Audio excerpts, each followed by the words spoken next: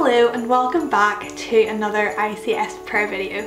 It is December, hence the tree, and so we've come to the end of another year, and this is our final prayer video of 2021. Thank you so much for all of your support over this past year, and we really hope that this will continue into the new year. So to kick things off this month, I'm going to move away from my nice little tree here and head over to Richard, who is somewhere slightly different.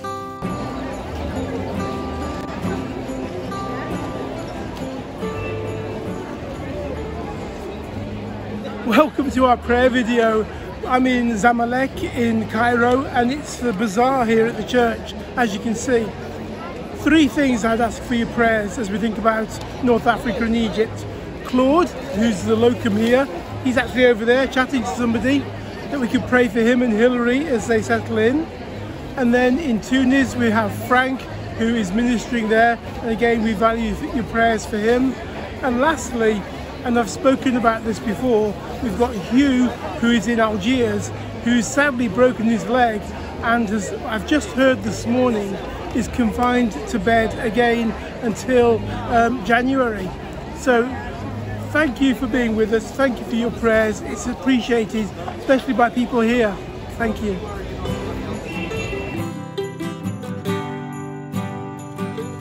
We also have a couple of other things that we would love you to pray for this month as well.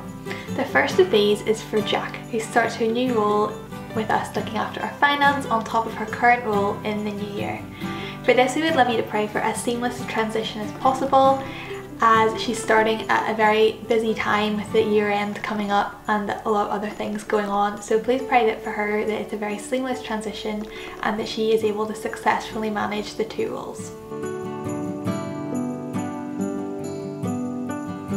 Please also pray for our resort mission.